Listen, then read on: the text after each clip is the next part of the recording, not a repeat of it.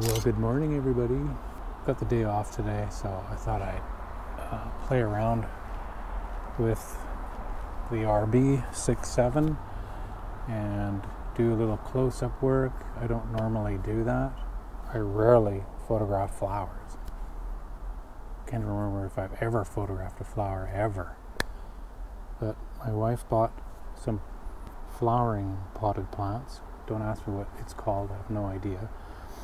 And I thought, wow, it's kind of neat looking, so maybe I'll photograph it on some medium format film. And of course I can't make up my mind which film, so I'm going to use 3. I'm going to shoot some Pan F, love that film, and some Delta 100 and some Delta 400. I'm also going to shoot through a couple of filters too. I'll probably use my green Marumi MCP01, and I'll probably use my blue number 47. It's a gel filter, and I'm probably sitting on it. I have a ton of gel filters, and that's pretty much all I ever used for years and years and years. It's only until recently I started using glass filters. I've realized that we only need a few filters when we're out in the field, and we should only employ them if absolutely necessary. So when I'm out in the field, I can't even remember the last time I used a blue. Sometimes I'll use a green, like if I want to lighten foliage or something that's green in the scene. I have a yellow, that's a number equivalent to a number 15, a Rattan 15, which I use fairly often if I want to slightly darken blue skies. And then there's my red. This is also a Marumi. It's MCR2. It's equivalent to a Rattan 25. And I use this for dramatic effect. And then the other filter that I use is my 720, but that's for infrared film. I might try the yellow.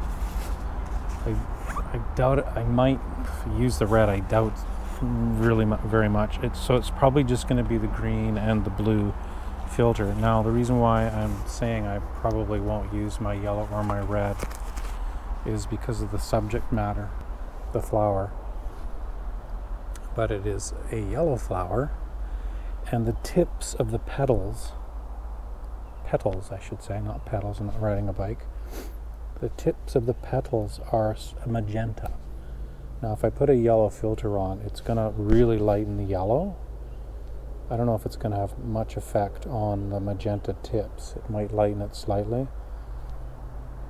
And my goal is to have good separation between the petal tips and the yellow.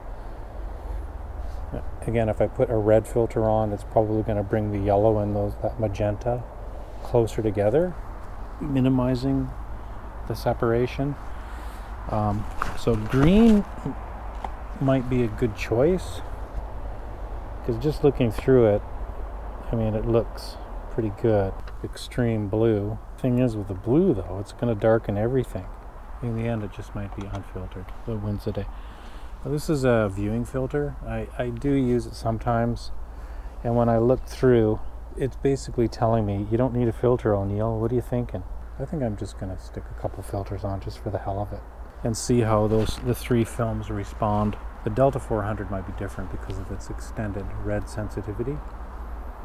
So unfiltered, the Delta 400 might lighten the red a little bit too much, bringing the yellow and the red sort of closer together. So I'm all set up. I'm in pretty close. If I look on the scale on the side,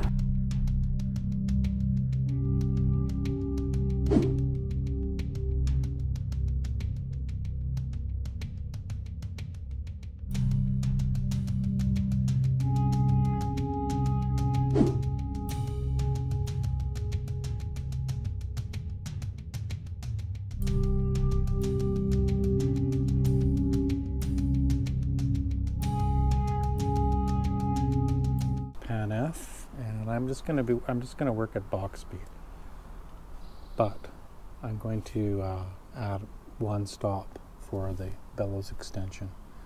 So So I'm just going to change my ISO to 25. Still working at bog speed. And let's take a reading.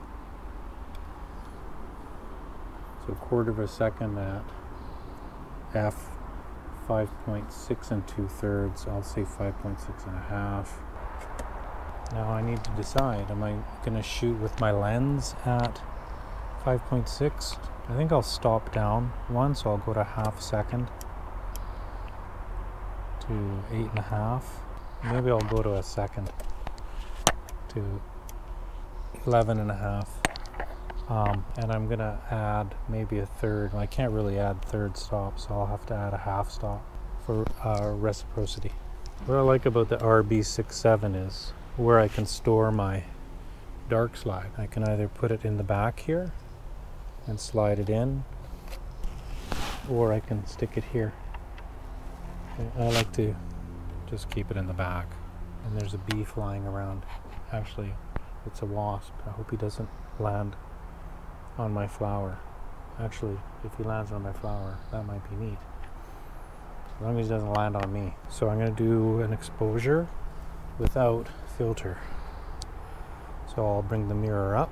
First I'm going to just double check my framing. There's a bit of a breeze, so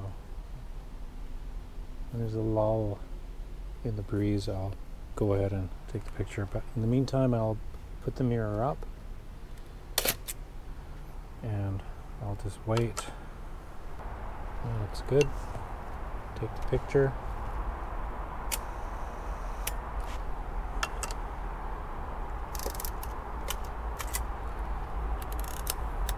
Now I'm going to put a green filter on. I'll have to give 2 stops more for the filter. Put 2 stops more.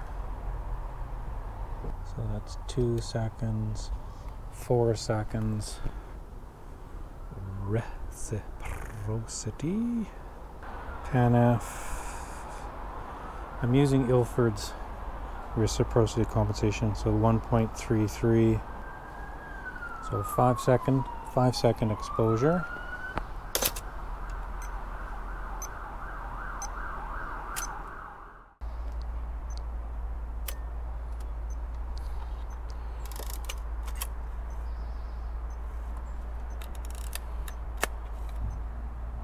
I'm gonna finish up this roll, then I'm going to get on to the Delta 100 and the Delta 400. The next time I see you will be my darkroom. Oh, and I'm probably going to develop this stuff in Obsidian Aqua. See you guys in there.